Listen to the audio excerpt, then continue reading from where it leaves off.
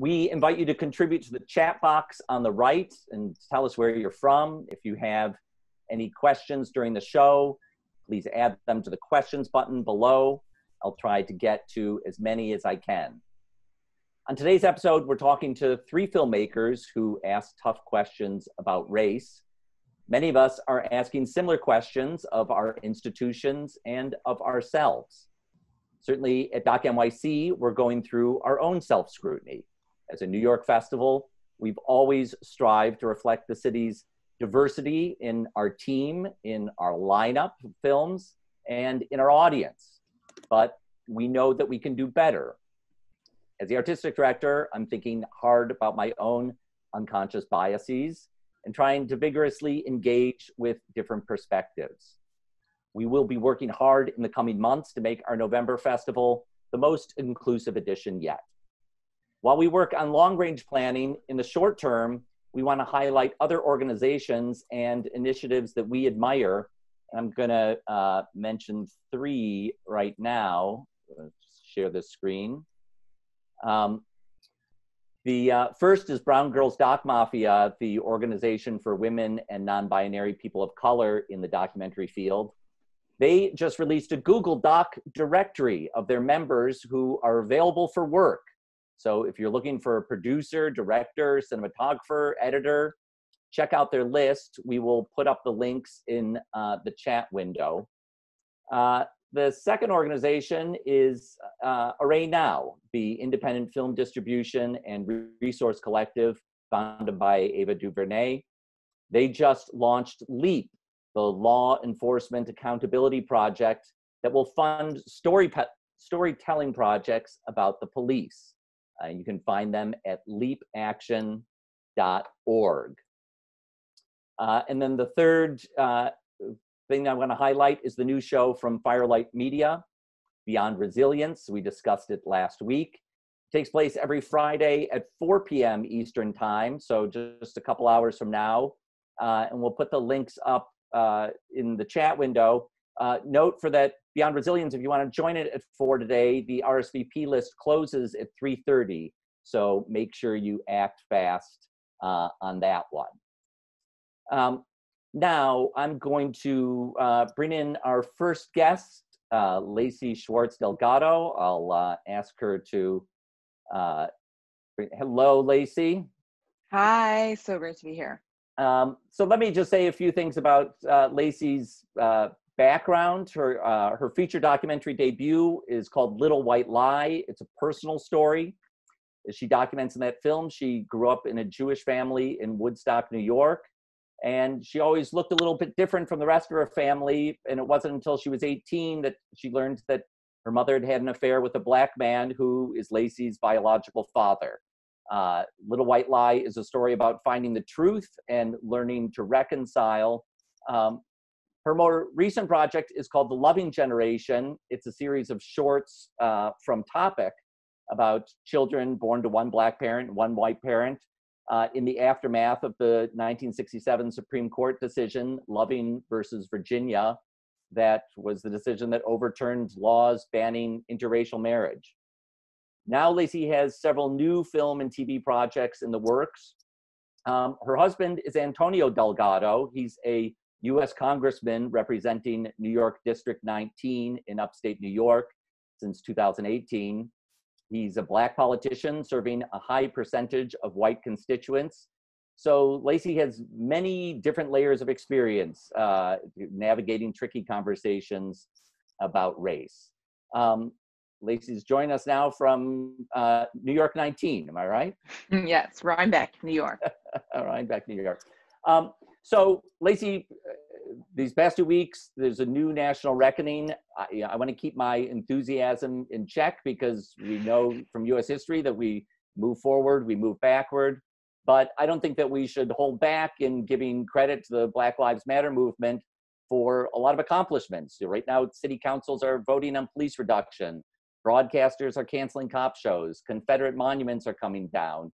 And we're seeing racial bias being called out in all kinds of institutions. So I want to ask you, what stands out to you about this moment?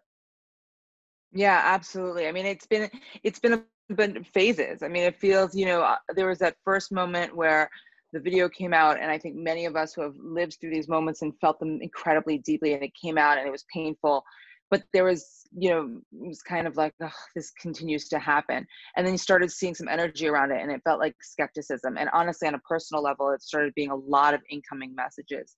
And then I think it switched to a moment of thinking, wait, can we actually be hopeful? And I think some of our, what I consider to be some of our current great thinkers started coming out in moments, seeing image of John Lewis standing on, Black Lives Matter street or whatever it actually is, was an incredible moment, to see the connection between some of these historical moments and what's happening right now. I was personally pretty blown away seeing Mitt Romney on camera saying Black Lives Matter, just kind of bringing these words into the mainstream. Also, some of the moments around corporations stepping forward and not just saying we care about, diversity, but actually saying Black Lives Matter and then putting dollars behind it. It's not the whole solution, but it certainly felt a bit different in those moments.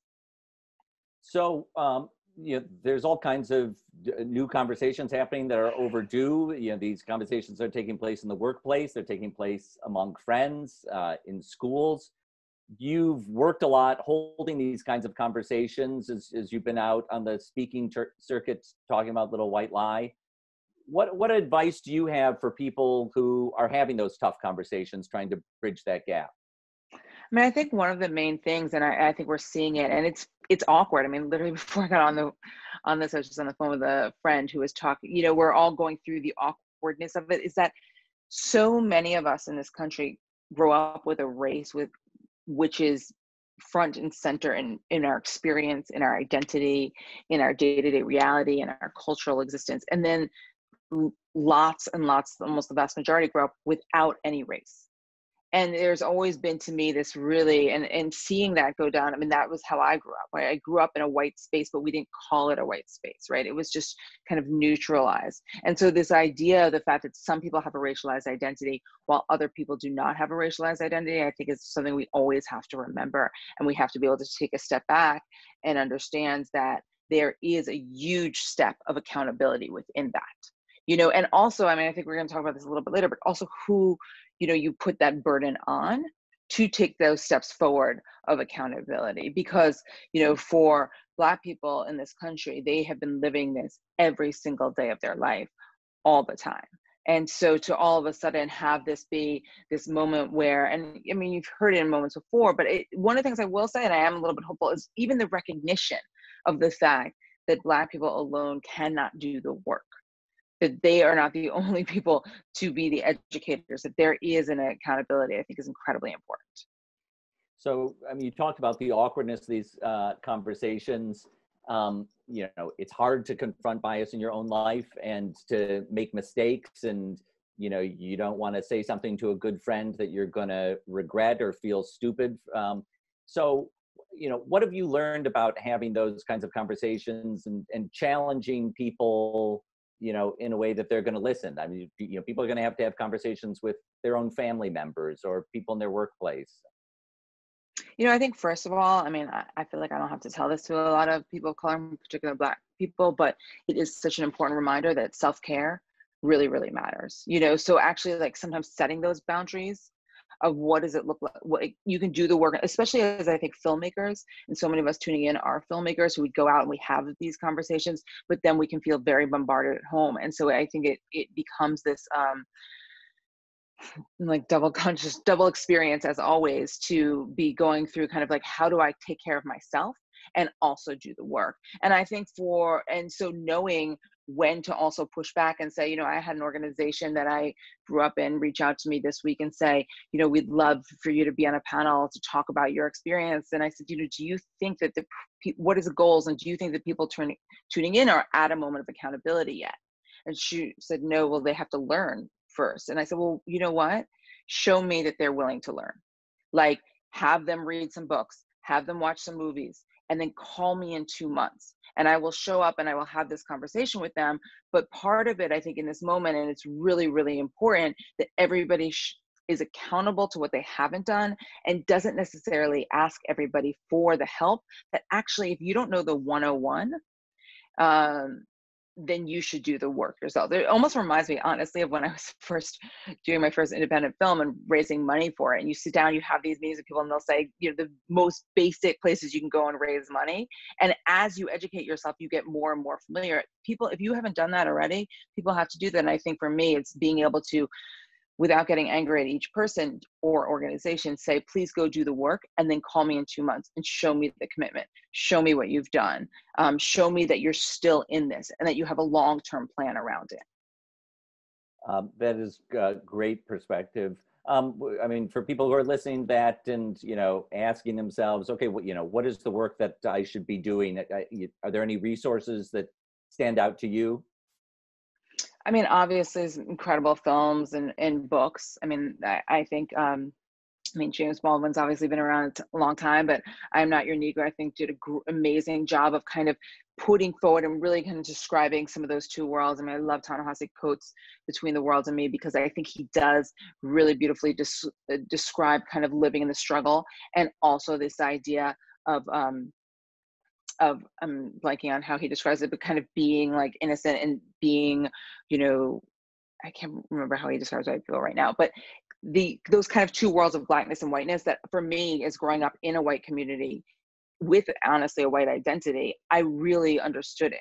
I really connected to it. And I think that understanding how that can even go down, how that people who are on the right side of an argument, you know, I will never forget in 2016 around Charlottesville, one of the most impactful articles I read was from a Black farmer living in Charlottesville, who said, you know, the people who are carrying the torches and defending the statue, like, those are not the people that I'm scared of. The people I'm scared of are wearing Lululemon yoga pants, and I'm with her buttons. And I think sometimes the ways in which, especially in these last few years, we've looked at these issues sometimes as very binary, when we really have to push past and be accountability to a place of accountability, as I said before. I mean, so often we deal with these issues like race. And my business partner, Moret, and I always talk about this in terms of like this idea of the big A advocacy, you know, these big issues, top down, how it functions as society is how we talk about race. But so often, so many of us are living with race in what we call little A advocacy spaces, like these really personal, intimate spaces of family. And that's how we're actually experiencing a lot of times. It's not just, I mean, as you noted in the introduction, there has been incredible institutional change, but we do have to do these quiet space change, this real accountability in those spaces, and be honest with ourselves about where some of the fear has come from and how we've allowed it to perpetuate and live on within our lives, within our families, and where that came from, and how do we change that. You know, so many people 2 weeks ago were asking for resources. How do you talk to kids about race? You know, that I was seeing that everywhere. How do you talk to kids about race? And so many of those people are not living the life that they would, I think say they would believe in terms of equality and equity and racial integration. You know, part of it, it's a moment to look at, if you have a barbecue and you don't invite any Black people at all, you don't have any Black friends, you don't have any, you're not close to any of your Black colleagues. I think it's a moment not just to call the one or two Black people, but to also say, I recognize that I have to change this and I'm going to do the work. And so I do think that there's some of those like 101, I mean, a lot of people are reading White Fragility right now, How to Be an Anti-Racist. There's some of these incredible books that have come out in the last few years. And so I do think, though, there is a bookkeeping you have to almost do about your own personal life and how does it play out? Who are your kids going to school with? Who are you socializing with? Who are you hiring to work at your companies? Those are quiet conversations you have to have with yourself. You talk about interfamily conversations, and you did this project, The Loving Generation, you know, profiling people of mixed marriages. What have you learned about, you know, the conversations that take place within those families? Those are families that came together because two people fell in love, but, you know, often the in-laws are, you know, on different sets of perspectives, and I'm sure that the conversations there must offer a lot that we could all learn from. Yeah, absolutely. And just to be clear, it wasn't even sometimes, you know, the in-laws. Sometimes it was even within their actual parents who hadn't actually had the conversation. I mean, this project, which in a lot of ways I felt like we did with Topic, and in particular with Anna Holmes, whose idea was was so incredible to me because it was kind of a follow-up for me of Little White Lie, of looking at people with one Black, one white parent who had grown up after the civil rights movement, but before you could check more than one box in the census. In a lot of ways, growing up on the color line, and many of the people that we included are some of some of the great journalists of our times, including who fit into this generation, including Nicole Hannah-Jones, Adam Sewer, Melissa Harris Perry, Soledad O'Brien, and being able to, and Elaine Welteroth, many other people are involved in it,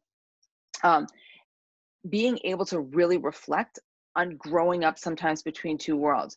Even within your parents, were your parents able to have this conversation with you about being honest about, or were they sometimes more idealistic coming out of it? And how were you able to identify, and what was your fear of that? And I think that that was, for us, we really wanted to look at, how that firsthand experience, and some of these people were so incredible because they both had that firsthand experience, but they also understood the historical context and were able to analyze it as such. We have a few more minutes left with Lacey. If people have questions, please put them into the Q&A button below. I want to ask you about our own field of documentary. Last week, I saw a lot of talks where people in the documentary community are, pointing out long-held bias in this community. We did a Monday Memo video that we'll put a link up to that captures some of those key sound bites, but there's a lot more that we could have chosen from there. I wonder, as someone who's in the documentary space, what stands out to you as work that needs to be done? I mean, the conversation that we've started in the last few years, starting to see, but who tells what stories and what stories are made? And I think in particular, with race, even when honestly, and, Little White Lie came out in, we had our New York premiere at Doc NYC, and it was amazing and a great conversation, but it was really interesting with film programmers before that, in terms of like, can we have my film is mainly about talking about race with white people. It's like a film with 90% white people in it. And it almost felt like it didn't fit into the conversation about what race is, which is a lot of times focused on criminalization and the poverty and things like that, where a lot of us are experiencing it in many different ways. And so I think this idea of that, whose stories are we telling and how are we supporting them is a huge issue. And I think we've all seen examples of that, but I watched when Marsha Smith made that statement about the fact that, right now, this moment of a double pandemic for the Black community, and that the films that are being made are all 15 that are currently kind of racing to be the top one are all being made by white filmmakers. Are you going to be able to understand what that really feels like to live with that day in, day out, the health disparities that already existed within the Black community before this happened and have only exceeded? I mean, we're working on a project right now that is a scripted version of that, but not with COVID necessarily, but just really being able to let people talk from their own experience and understand that more than anyone else. So before I let you go, I want to ask, you have a frontline seat on the politics of this with your husband Antonio as a congressman. What do you witness in the political landscape around this moment? One of the things that I think, and I wanted to say this earlier actually, that is so incredible to me about this moment is it really feels like everybody's getting in their lane. I just listened this morning, I don't know if anybody listened to the Dave Chappelle performance that he just put out. And, he says at one point that thank you and I believe in you to the young people on the front lines planning these protests, at these protests. And I just think that one of the things I feel so hopeful about is the fact that we are all in our lanes. I mean, for me, when Antonio and I changed our lives in many ways for him to run for office in 2018. And I had never been traditionally involved in the political space. And I felt like it was really important that people like myself who consider themselves impact storytellers get involved to say, if I look at 2016, what was the problem? I didn't do enough. And I think just like in this moment, that was a huge moment of accountability for me. And so now to see, his class and his colleagues in this class in the House that came in 2018 are incredible. They're the most diverse by race, by ethnicity, by gender, by age, by religion that we've ever seen before. And so to see, you know, kind of that class getting in its lane but at the same time, for those of us as storytellers, you know, I am very involved, and Shalini and Ursula are as well, with Firelight Media, which you featured in a few ways earlier. And just what we've been able to do, I think it's a collective of storytellers. It's incredible to come together with your colleagues, with your team, and get in your lane, whether or not you're in a corporate space or storytelling space or a political space.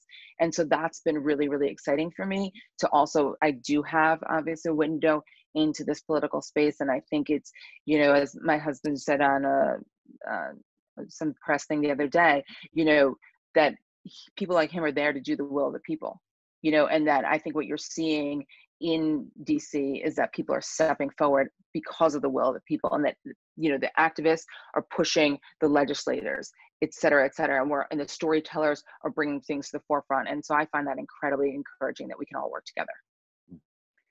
Lacey, thank you so much for taking the time with us today. I know that you've got a lot of people calling upon you, so it really means a lot to me personally. Thank you. Thank you. Okay, so I'm going to let Lacey go, and I'm going to bring up our next guest. She brought herself up, Ursula Liang. Ursula has been a longtime friend of Doc NYC. She's someone that I call upon a lot for advice. She has an eclectic list of producing credits, from ESPN to the New York Times. She directed the documentary 9 Man about a Chinese-American street ball game. And her latest film is Down a Dark Stairwell. It looks at a case from 2014 when a police officer, Peter Liang, no relation to Ursula, despite the same last name, that police officer shot and killed an unarmed man named Akai Gurley in the stairwell of a New York City housing project. The victim was African-American. The police officer was Chinese-American. And the officer was brought to trial and caused coalitions to form on either side of the case. Down a Dark Stairwell had its premiere at the True False Film Festival in early March, one of the last festivals to take place in person. It's now playing at the Human Rights Watch Film Festival online. Human Rights Watch Film Festival got underway yesterday, and all 11 films in its lineup are available online across the United States with the purchase of a ticket that are available in limited quantities. But each film also has a live Q&A, and those Q&As are being recorded and can be watched for free anywhere in the world. Ursula's live Q&A is going to take place on Wednesday, June 17th, but you can watch the film, before then, and we'll put a link in the chat box for more information. So, Ursula, can you explain what drew you to the story of Peter Liang and Akai Gurley? Well, this incident actually happened just shortly after the Eric Garner case, where there was no justice, and there was a lot of movement in the Black Lives Matter movement at that time. And when this happened, and I saw that the police officer was Asian American, I saw this as an opportunity to bring the Asian American community into the conversation. Sometimes our community is not always following mainstream news. A lot of people who are here speaking other languages follow Chinese language news. And I think the movement hadn't quite reached that community. I felt like it was an important access point. So, I mean, this story is not a black and white story by any means. We've seen some stories around police violence where it feels a little bit more cut and dried, where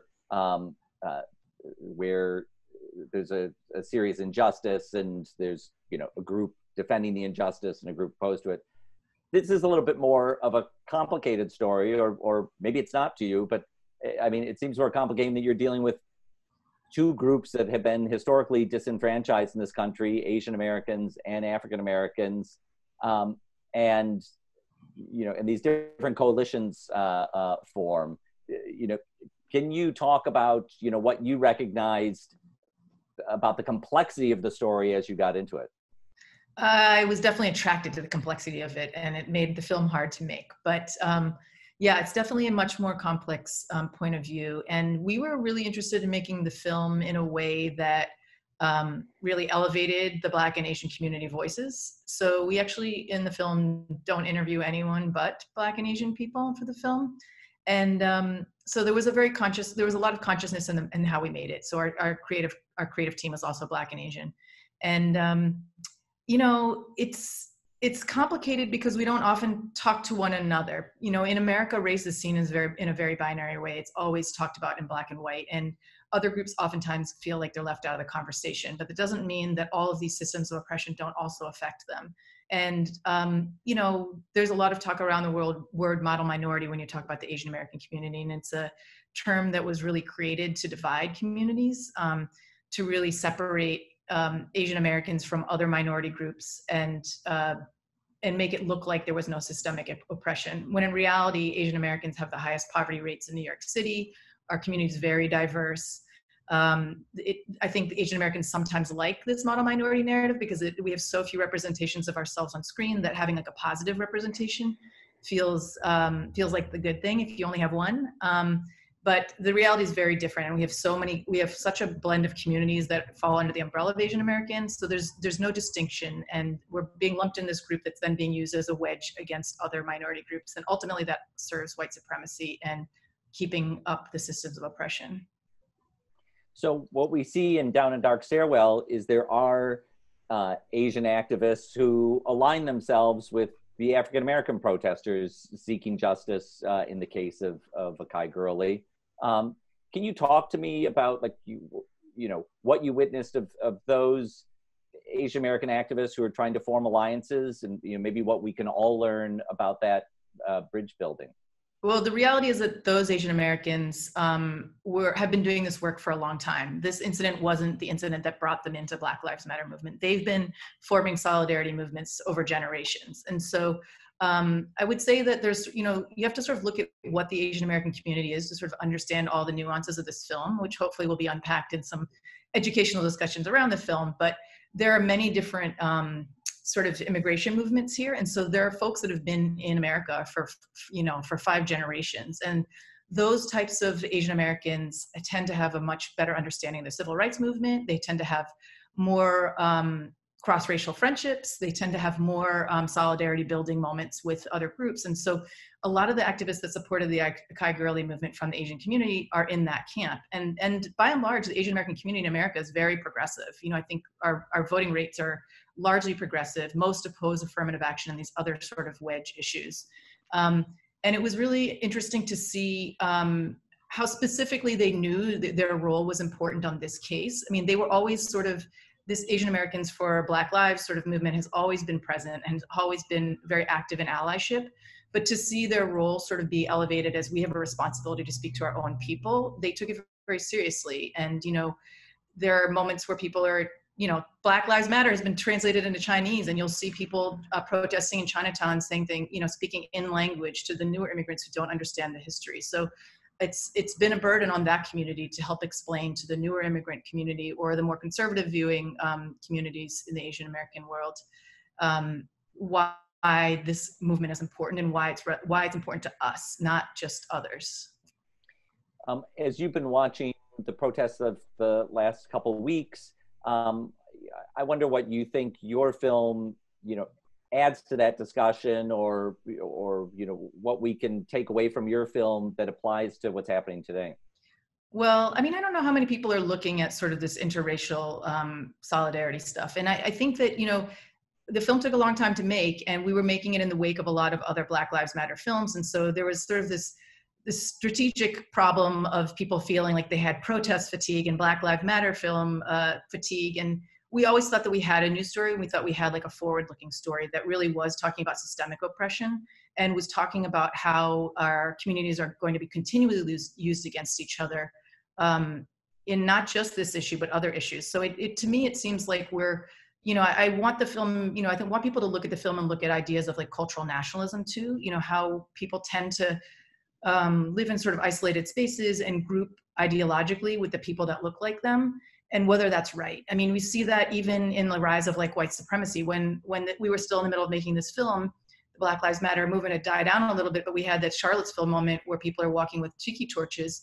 I realized that's sort of the same kind of thing. I mean, this is a group of white people who are banding together because they're white, and this white nationalism is not, I don't want to say it's the same, but we have these tendencies to group think about things. And I think it's important to really think specifically about cases, specifically about issues, and not, and question whether we need to align ourselves with people that look like us, even if the ideas aren't right. I asked Lacey a question about the documentary field and, and the reckoning that's going on in our own field about blind spots, shortcomings, ways that this field ought to do better. I wonder, what are things that stand out to you? The documentary world? I mean, there could be a long list of things that we could go through, but I think I don't know, Tom. I mean, from a festival standpoint, since you work in sort of the festival space, I think I wanted to highlight one of the things that Lacey said about like what stories, who's making the stories and what stories are being made. I think to me, what stories are being made are almost more important because there's, I think when you have a legacy of programming teams that are not as diverse, I'm not saying this about Doc NYC, but I think there is a legacy across the country of critics and programming teams that are not as diverse. They don't see the same story that a different person from a different cultural group might see. And so I've always felt like my idea for sort of more of the mainstream festivals would be to like highlight some of the things that are coming out of community festivals, to have like rather than like a best of fest that pulls things out of Sundance and Toronto, to have like sort of a best of fest of like the community festivals. Like the Asian American community festival is really robust, and we care about very specific things within our community. So I think to help build audiences for festivals, you're going to need to bring our audiences in and commit to them, and showing some of the work that we think is important, which might not necessarily be the same as what you think is important, you as a whole. I think that could be a way to help solve some of the inequity in stories that are being told and shown. When you talk about storytelling, there's also a question about what kind of stories get told is a question about the complexity of stories. And, we see a lot of hero narratives in the documentary space, or, kind of clear pathways, justice. Something about Down a Dark Stairwell is that it's, it's murky, it's complex. And, and I wonder if you can, talk about the challenges maybe that you've faced getting that kind of story made. Yeah, it's the story I like to tell. Even my past film 9 Man, it was a chorus of characters and a lot of layers, and those are the stories I'm attracted to. And it's funny because I had a friend who's a critic watch my film, and he was like, "Oh, that film looks like you." It's like the craziness in my head sort of on screen, and that's not for everybody to watch. I think it's much easier to sell a single character, very specifically driven narrative. And I think the hard part in getting in putting a film like mine out into the world is sort of getting people on board early. It's the kind of film sometimes when you have complicated stuff that has to be seen when it's done for people to like come on board and support. So it becomes really hard to get like earlier funding and to get people to buy in if they don't know you as a filmmaker and know your work. I was lucky enough to have a partnership fairly early on with ITVS and the public television system, but I believe my like entry point to that was that I had somebody on that team who had moved to that office that had seen my previous work and like sort of understood who I was as a filmmaker and what it would take to support me and get me there. So it took a little bit more faith on their part, but they knew me. So, I mean, I think in the case of, filmmakers of color, especially emerging ones, they're not going to have that kind of support built in. And so I think we have to think about like the complexity of stories and how much more interesting things can be. If you have a complex story, you can watch it 4 times and still get something new out of it every time. There are simple stories you can watch and you can make a theater clap at the end, but the complex ones are the ones that have longevity. And if you're talking about numbers, because everyone wants to make money, if someone's going to watch that film 10 times and it's going to be used in classroom for 20 years, consider the value of that compared to the value of a solo story where what's going to happen, and once you find out what happens, you don't watch it again. So I don't know. You're an active member of groups like ADOCs that support Asian American documentary, and Brown Girls Doc Mafia that I mentioned earlier, and your Firelight Media Fellow. Can you talk about what those organizations have meant to your career?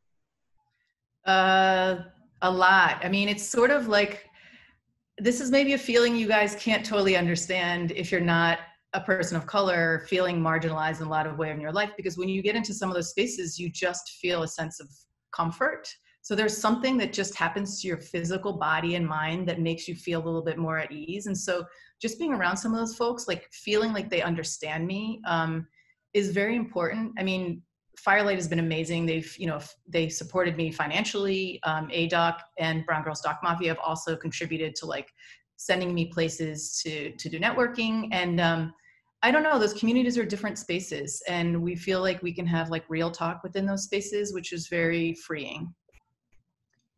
You are living in the Bronx. There's protests going on right now. There are a lot of people in the filmmaking community out there trying to cover that.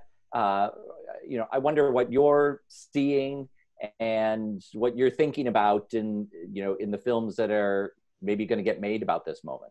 Yeah, I don't know. I mean, with COVID and with the protests that are happening, I feel like those are the sexy stories that the whole industry flocks to. And you need to think about the long tail of the story, what the complexity of it is. I mean, I don't think you're going to get an interesting film out of either one of those topics without really thinking about a complex story and how it progresses the conversation 3 years from now. So, I mean, I don't know if I'm seeing a lot of people filming out here. I'm seeing a lot of people amplifying, and that's sort of what I feel my role is to amplify the movement. I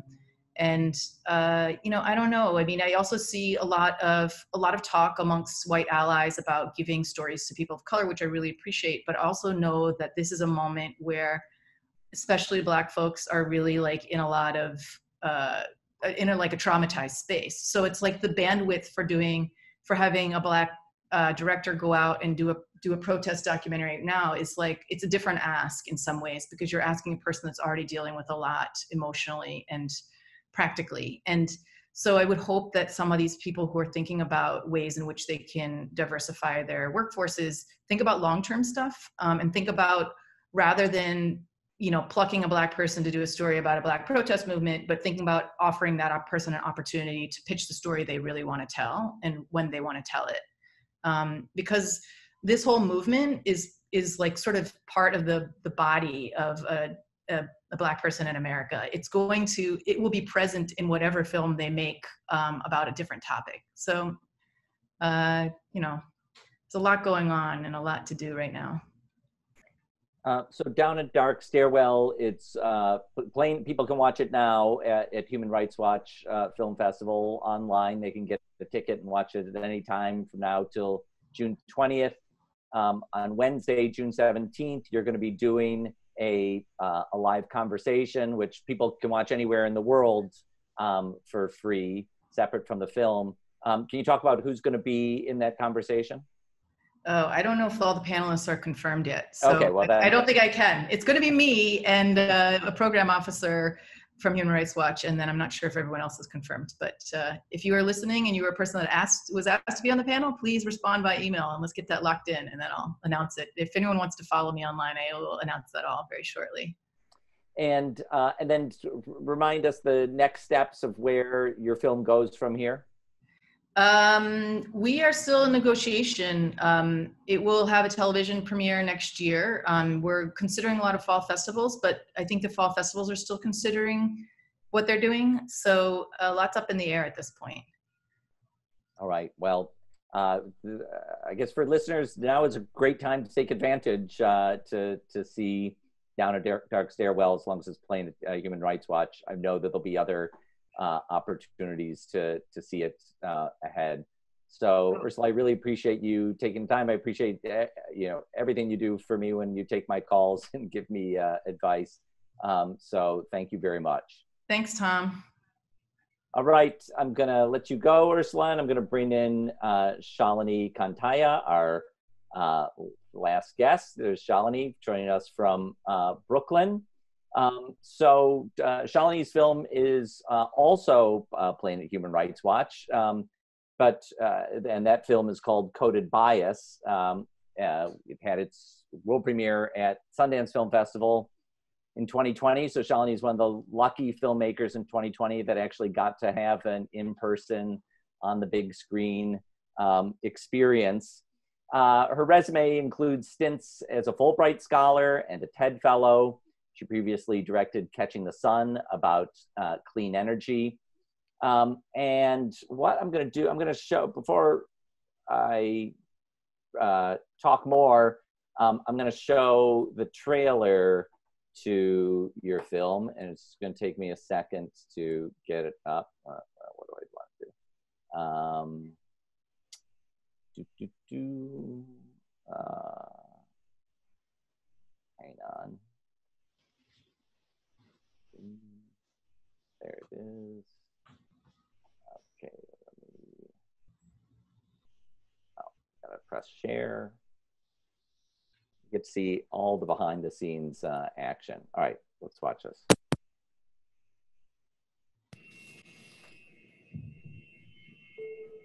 During my first semester at MIT, I got computer vision software that was supposed to track my face.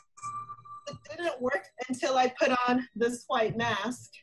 I'm thinking, all right, what's going on here? Is it the lighting conditions? Is it the angle at which I'm looking at the camera, or is there something more? That's when I started looking into issues of bias that can creep into technology.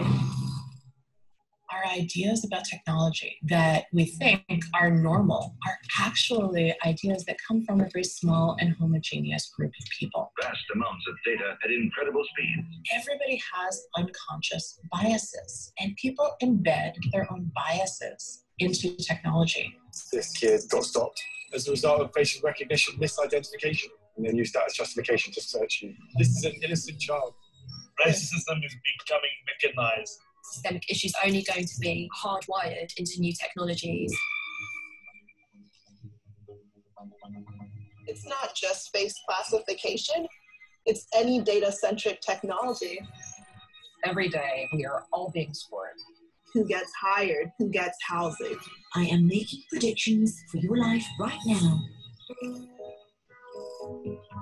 The people who own the code deploy it on other people, and there is no accountability. Management at Atlantic Towers wanted to install the facial recognition software. Pretty much turn this place into Fort Knox. The technology is being rapidly adopted, and there are no safeguards. We are socially controlled in a way that we don't see. Technology that analyzes faces could be biased, but the company is pushing it anyway. What demographic is it most effective on? White men. Show me that it's going to be fair, that it's legal, before you put it out. That's what we don't have yet. It's going to take people coming together, striving for justice in this age of automation.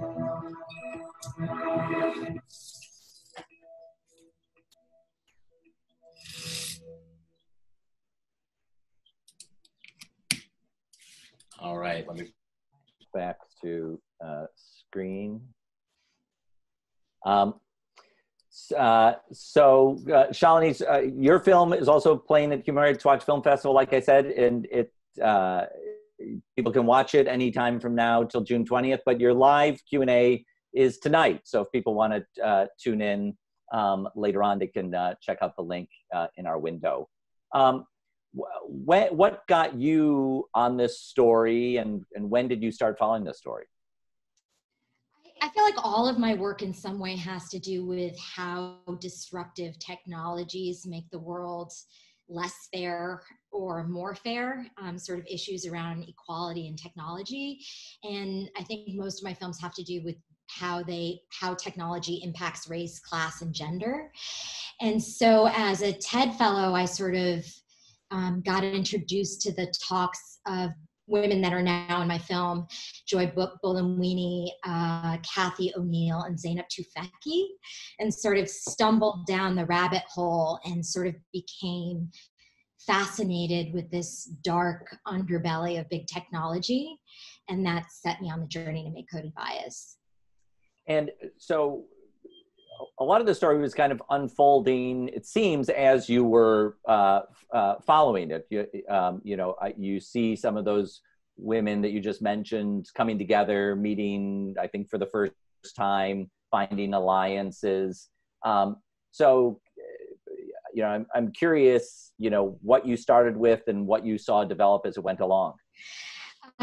Well, I think it always starts with a character. I mean, documentaries start with characters. And I thought Joy Buolamwini is an extraordinary character.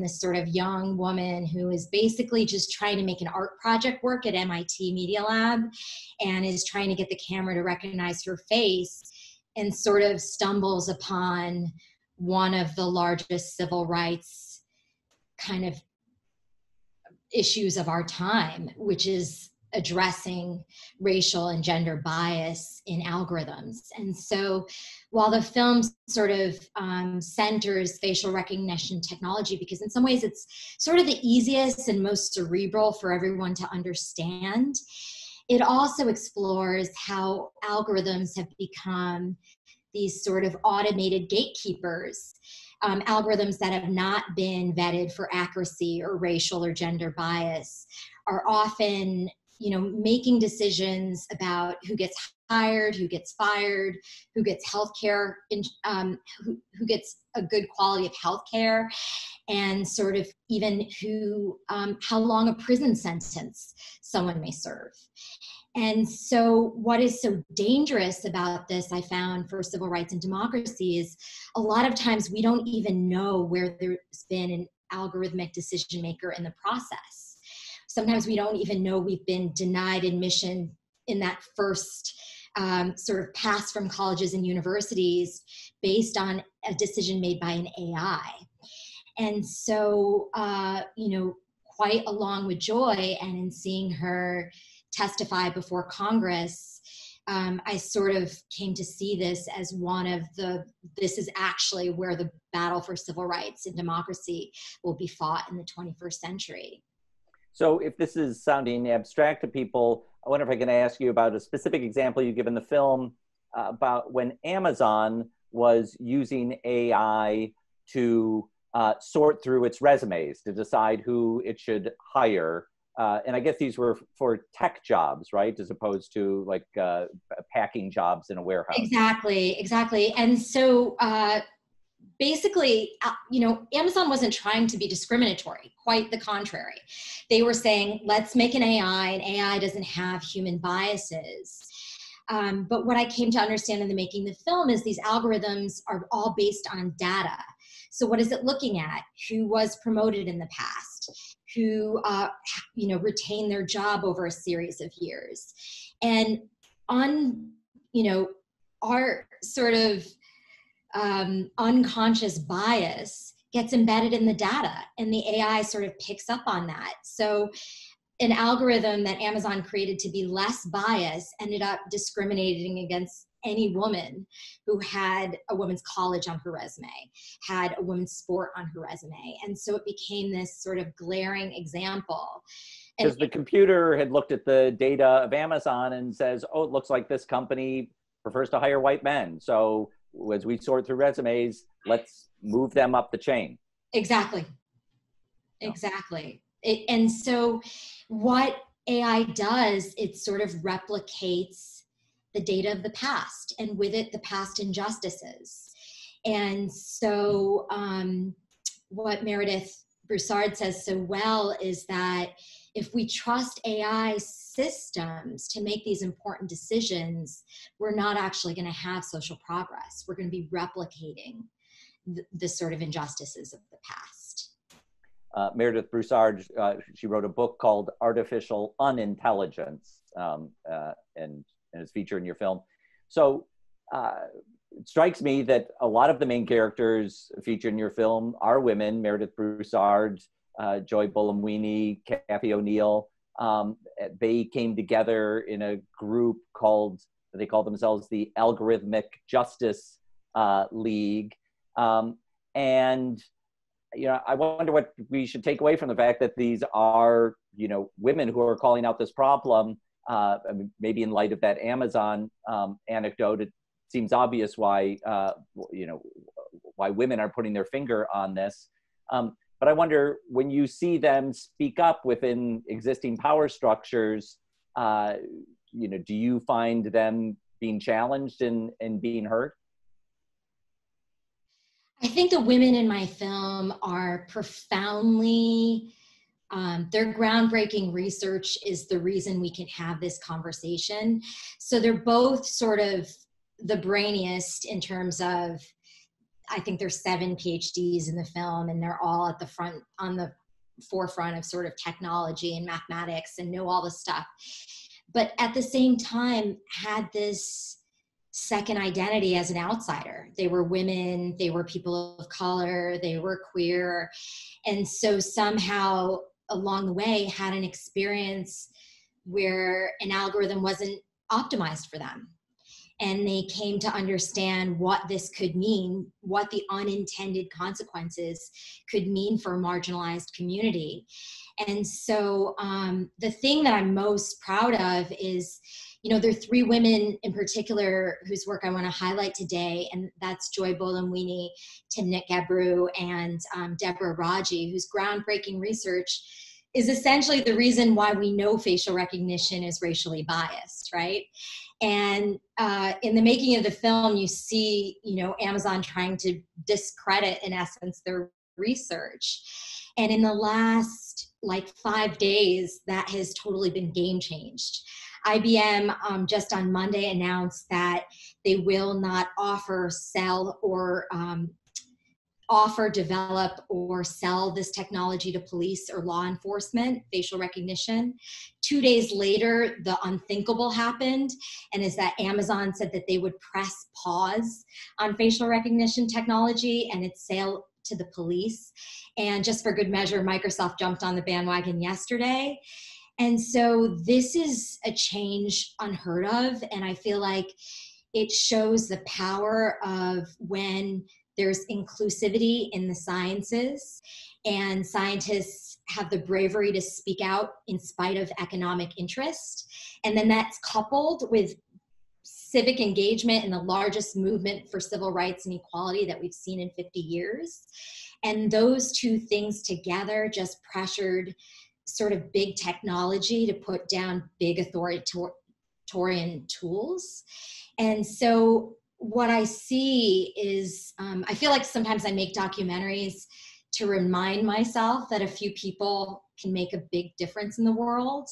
And we just saw it happen. And while it's a first step that we're all incredibly excited about, it's not enough. And what's exciting, I feel like, about this moment and about releasing this film in this moment is that the cement is sort of still wet on these technologies. It's sort of like in New York where the cement is wet and you can still tag your name in it. And I feel like we can still put our hand of democracy and sort of civil protections on these technologies before they're deployed at scale. So that's what I think is so exciting. And I just want to give kudos to the genius women in my film for their groundbreaking research. Well, one thing that strikes me is that this kind of violation of civil rights that happens at the stage of algorithms, it's maybe harder to witness, harder to document. I mean, right now, these measures that you've just described, like Amazon, pressing pause on sharing its face recognition technology with police forces. If they decide to press unpause on that at some time in the future, it's not something we might notice. It's not something that's as visible as someone getting beat up by a police officer. So, I mean, I wonder if you can talk about the trickiness of that, invisibility of some of these things. Absolutely. I mean, this is Doc NYC. So we've seen in our communities what stop and frisk has meant for communities of color. And real-time facial recognition has the capacity to be a high-tech stop and frisk, basically. And so what the research of the scientists have shown is that this technology does not work well on communities of color, does not work well on women, does not work well on young faces. All of the communities that this technology has been targeted on. It's been targeted to the FBI, to ICE, to law enforcement. So I actually could not do this work. I could not film this part of the documentary in the States because we don't have any laws governing this behavior. I actually had to go to Europe where there is some transparency. And one of the most, I think, terrifying things that we captured in the film was a 14-year-old Black child in school uniform, school uniform, being stopped by 5 plainclothes police officers because of real-time facial recognition technology. So this is a case where in London, they've got a van with cameras set up on the street, just watching everyone who goes down the street, and their facial recognition is matching those faces to a database. A wanted database that a lot of us don't know who's in that database, what is on that warranted database. And so Big Brother Watch UK, they filed Freedom of Information reports, and they found out that more than 90% of the people, over 2,000 people, had been wrongly misidentified, which has a massive sort of implication for communities of color. And this is data that we get. And so I feel like that's sort of what is most terrifying is coded bias tries to show sort of 3 different governmental approaches to this. Like you have China, which has this very authoritarian, unfettered access to everything, which is sort of like the Black Mirror episode inside of a documentary.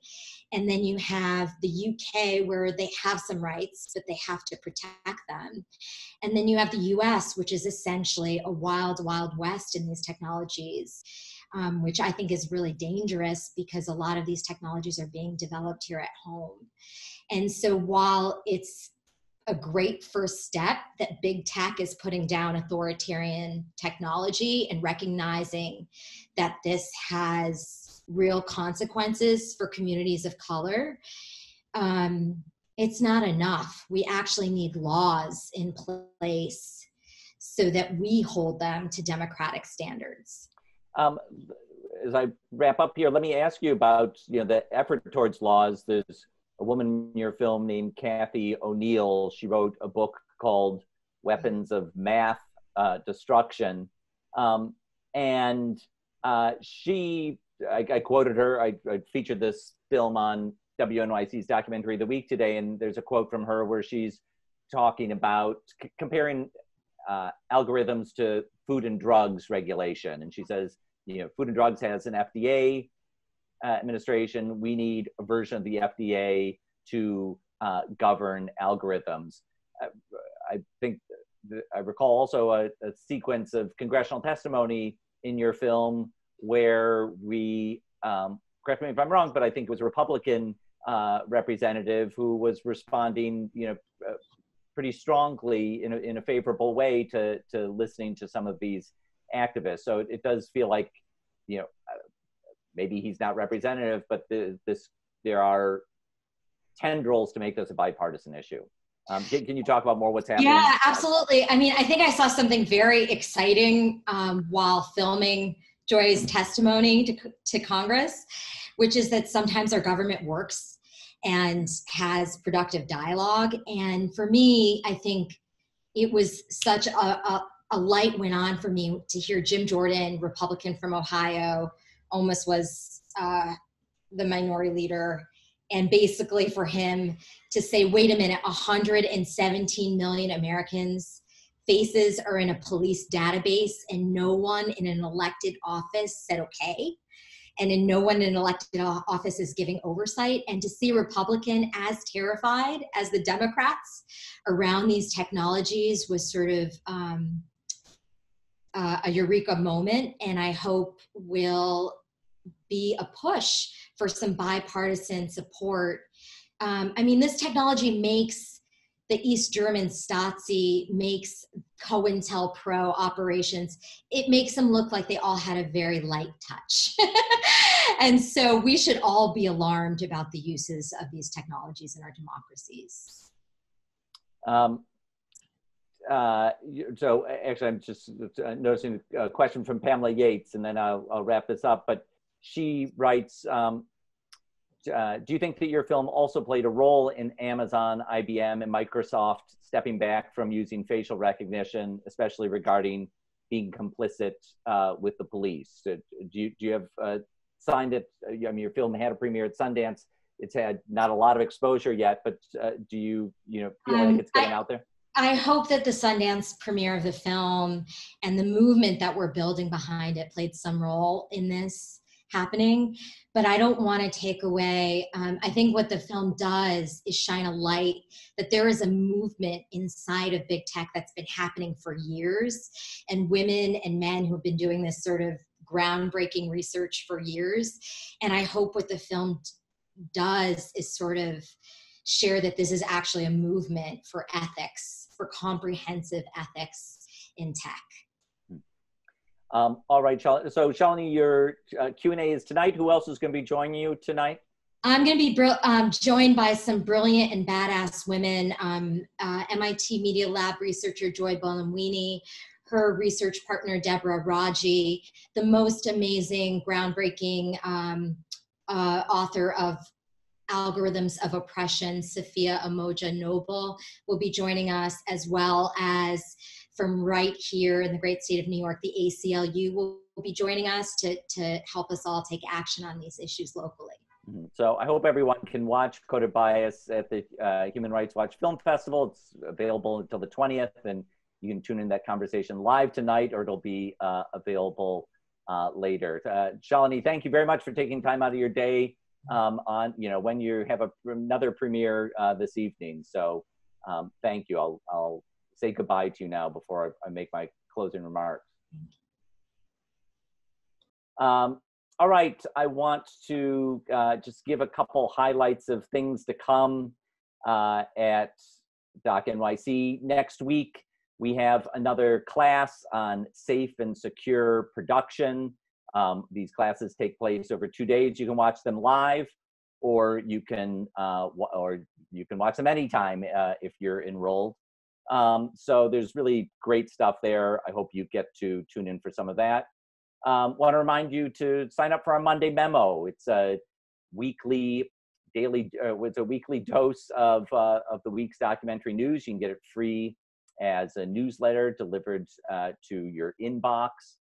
And we will be back next week, next Friday, with more guests. We'll be announcing them on Monday. I want to thank our crew, Sarah Moto, Caitlin Boyle, Raphael Nehausen, and a big thanks to our guests, Lacey Schwartz Delgado, Ursula Liang, and Shalini Kantayya. Thanks very much for joining Friday Fix, and we will see you next week, I hope.